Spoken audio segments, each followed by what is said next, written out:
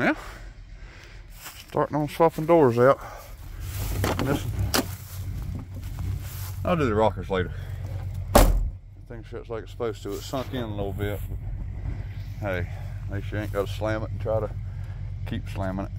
I think because of the top, the way to move the top out, I might have to see if I can get a, I don't know, but I sunk in at the top, big gap.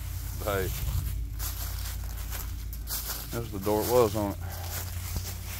I'm gonna swap out the handle if it'll fit. That's it. Had to move the wiring harness over. They changed stuff on the wiring harness just to be buttholes, crackheads. But hey, that closes like it's supposed to on this vehicle. That ain't sunk in.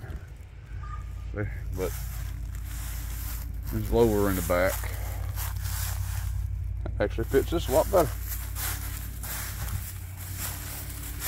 But got the, like I say, got the wiring harness situated. I'm gonna swap out the door handle. I'm gonna swap that out. Put my stuff in here. Right down there it lays. Window goes up and down.